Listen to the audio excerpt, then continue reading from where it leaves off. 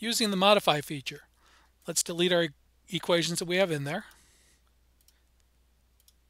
We're going to type in a new equation which has variables, or modifiable variables, m and b. Use the alpha keys, alpha m, x theta t, which is your variable, plus alpha b.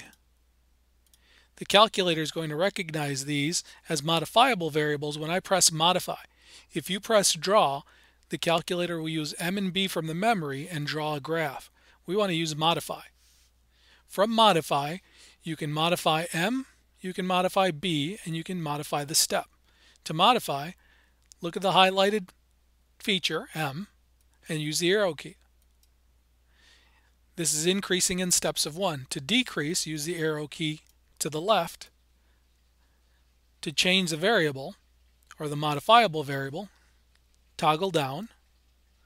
Again, modify by using the arrow key, or type in a value. To change the step, highlight step, put in a new step. Now when you go back up to modify, it will change according to half steps instead of full steps.